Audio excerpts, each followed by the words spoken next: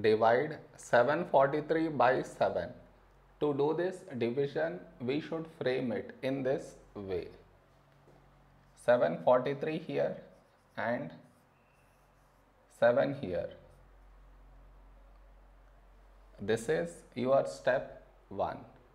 Next, here we have 7 and here 7. When do we get 7 in 7 table? 7 ones 7. Now we should subtract. We get 0.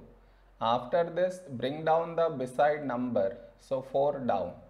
Now here we have 4 and here 7. 4 is smaller than 7.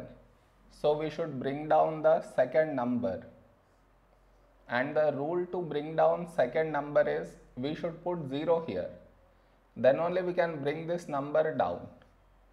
Now 43. A number close to 43 in 7 table is 7 6 42.